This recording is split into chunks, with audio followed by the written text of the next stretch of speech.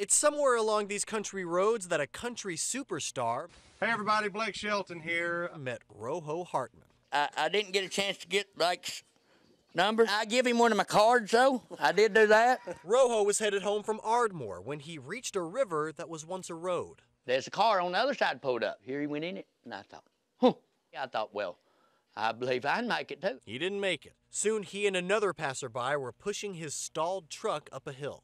He said, don't slip down. And I said, I'm not. And it was a slow move to start with, but we stayed with it. That is, until a Dodge pulled up with a handy tow rope and a familiar face. And the guy said, are you ready? And that looks like Blake Shelton. That's exactly what I thought. And I said, yeah, I'm ready. Soon the truck was safe up the hill, but Rojo was far from home. And I said, hey, could you give me a ride home?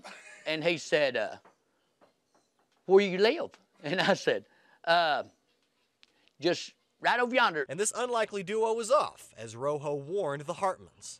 My wife called me. I said, Blake Shelton pulled me out, and he's going to go ahead and bring me on home. I said, you better slick up, and, you know, we'll be there in just a minute. So for the next few minutes, the two just shot the breeze. We hit it off real good. He looked like a normal person, but tall. I'm telling you, he's on that age. He's doing good. Before long, they were home. The family snapped a few photos, and Blake was off. Rojo now hopes someday he can repay the favor. Get him on that Facebook deal, or however that is. I don't know nothing about it. It was great. It was great. It was pretty good. He's a good feller, I think. Yeah, I like him.